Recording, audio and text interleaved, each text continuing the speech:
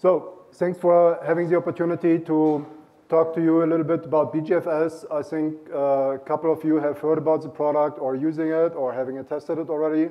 But I also believe that a lot of you haven't really touched on the product or haven't heard a lot about this. So after we have seen and heard about 3 different presentations on how to shuffle data through the life cycle of data, I would like to focus a little bit back on how ingesting the data and how to process data on a file system layer. So BeeGFS is a parallel file system, and it was originally developed at Fraunhofer Research Institute back in Germany, where they had a look into different file system options, which were on the market at this point in time. Specifically, one key element was driving them for developing their own file system at this point in time, since it was having small files and large files within the single namespace and performing very well from small to large files, from small file system to large file system deployments. And this was originally coming from the oil and gas industry, where they had a tremendous mixture of data sets. And that's where they figured out that nothing in the market is really best enough for getting good performance out of the box. So Thinkparq is a spin-off of Fraunhofer. We are on the market since 5 years. We are more in international markets outside of Europe, where we are headquartered since a year and a half approximately.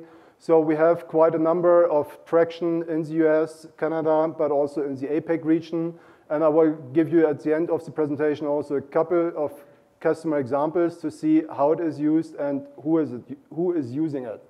So we are still a very techy company, and we try really to focus on a couple of key elements, which we will see in the next slide.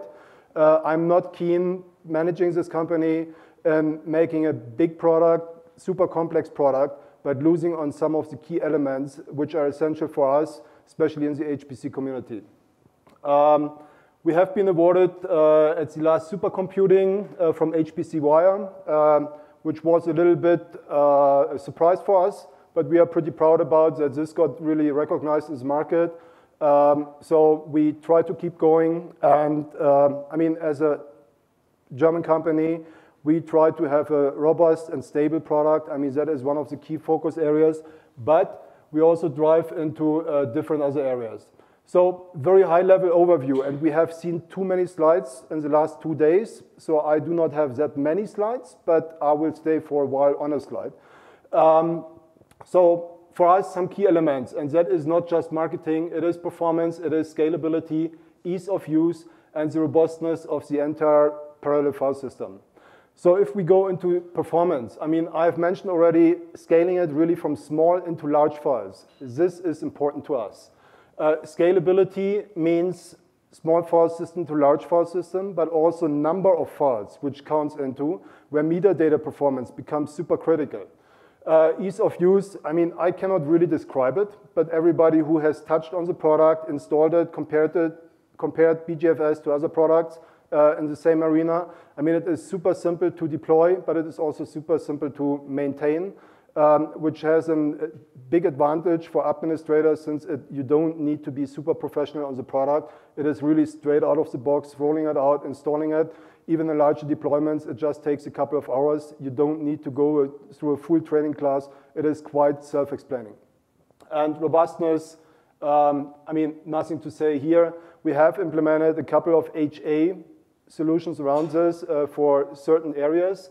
So if we look a little bit into the product, we come from the compute side with the client service, which is a kernel-based implementation here for the BeeGFS file system. Then we have a metadata service, and we have the storage service over here. It is important to understand that this can run in a complete converged setup. So if someone really has a smaller deployment, they can run all these services on a handful of compute nodes, and that's it. Even all the storage services, metadata services. If you really want to scale it from a small deployment into a larger one, I mean, why not to add more metadata services? Why not to add more storage services? And we will make sure that data, metadata, as well as the data chunks are spread across the additional hardware you're putting underneath, which also gives a nice and smart way in going, for example, from a little bit HDD approach into a more freshened SSD or NVMe approach, which, where you can really select on which kind of data falls into which bucket. But it is also a smart way where you can, for example, eliminate some sort of storage server over time. And we make sure that those data get spread across the rest of the infrastructure you have. So you can silently go from a H deployment into a more modern deployment if you have the funding, adding new hardware underneath. So that's the way on how to migrate also data. And I believe that was not really a key point here in the previous presentation. I mean, migration of data, especially through the life cycle of data, becomes super important. And if you have huge amounts of data today, managing petabytes, I mean, how to migrate those data over time. We have seen many customers in larger deployments spending 50% of their whole I/O performance just on migration. Yeah? So that is really important, in my opinion, if you deploy a solution, especially a long-term solution, on how to keep data up to date on a newest technology and make sure you can access those data all the time.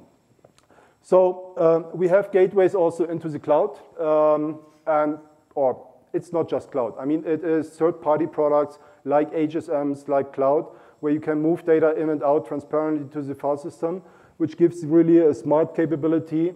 But we are not a policy-driven engine in here, and complex. So Herold's presentation was a good one. That is where we try to leverage with those kind of external tools and giving all the policy capabilities to the end user rather than developing everything on our own, since we want to focus on performance and parallel file system. That's it. If we look a little bit in how to use BeeGFS also in a different aspect, and it is the same BeeGFS as I have described before. BeeGFS is a parallel file system, is a parallel file system, is a parallel file system.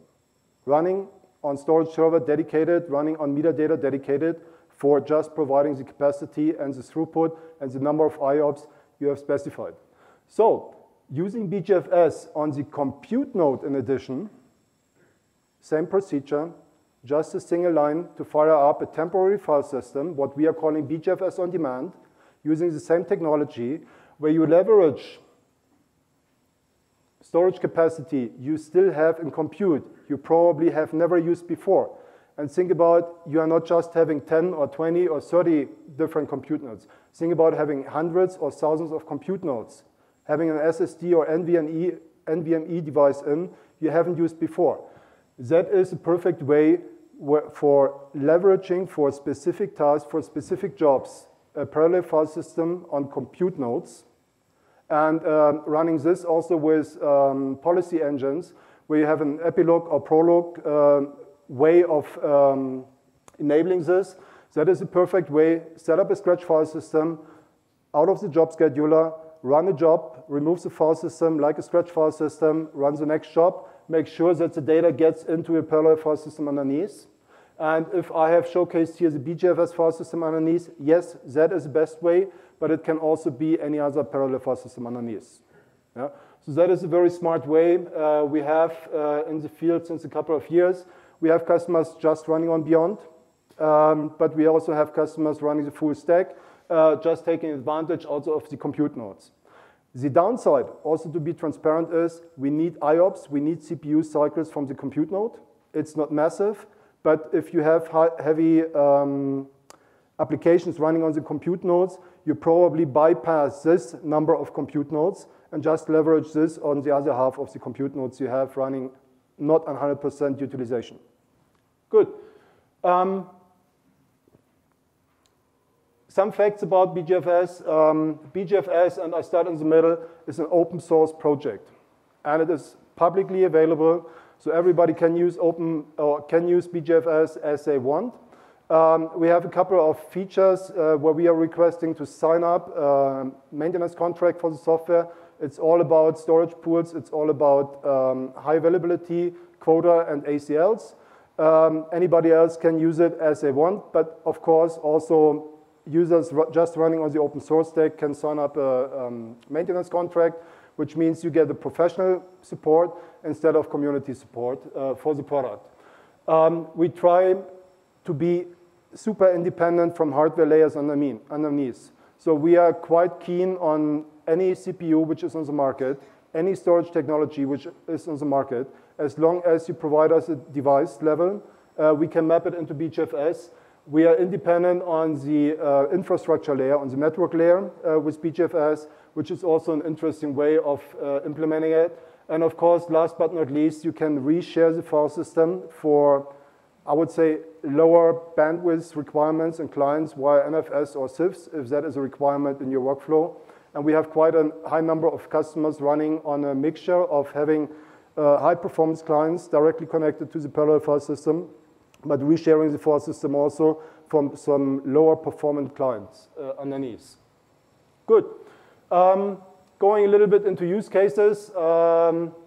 It was mentioned before, so I will not drive too much about this. CSIRO is an Australian company. They have all NVMe running BeeGFS on top of, which was a bit of learning for us also on how to utilize and take best out of the NVMe deployment. It's a quite large deployment. They have published some numbers to the IO 500, which will be publicly seen by or in front of ISC or forward-looking in June in Frankfurt. So I'm pretty excited on the numbers we have seen there.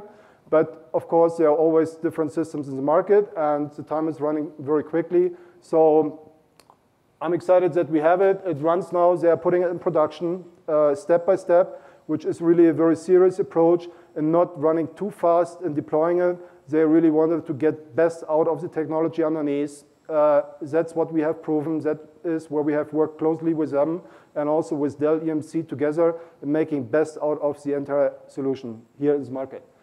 Another interesting example, out of Germany, you may don't know this research institute, but it is a quite larger one, Alfred Wegener Institute, and they are very much focused on marine research, also in the polar circle.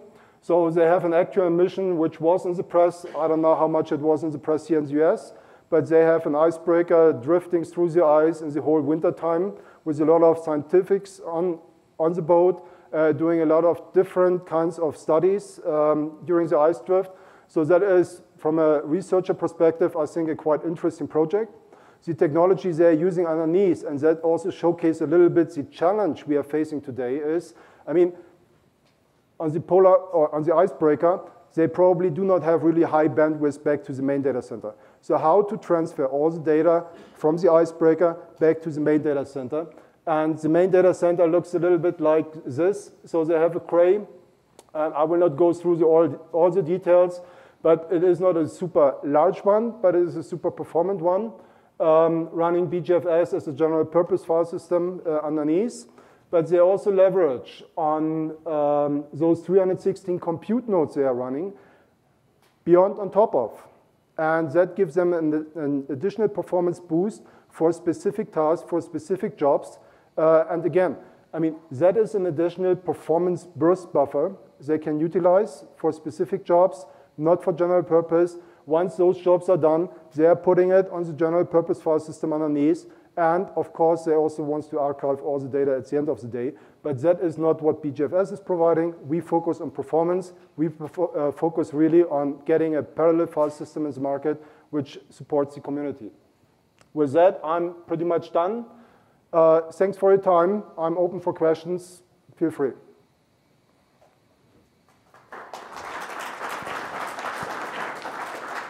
I'm sorry, just to go back to your previous slide. So you've got an ocean-bound ship collecting data, and the transfer mechanism was to put it on your system to ship it back to Big Compute, or how does that happen? Big Compute is located in Hamburg, city of Hamburg. Check. So I mean, since they are flying in and out scientifics all the time, it's a quite analog way of getting all the research data back in the main data center for processing. It's a physical transport, yeah. There's no uplink on a bandwidth, which makes sense, and it's also a question of cost.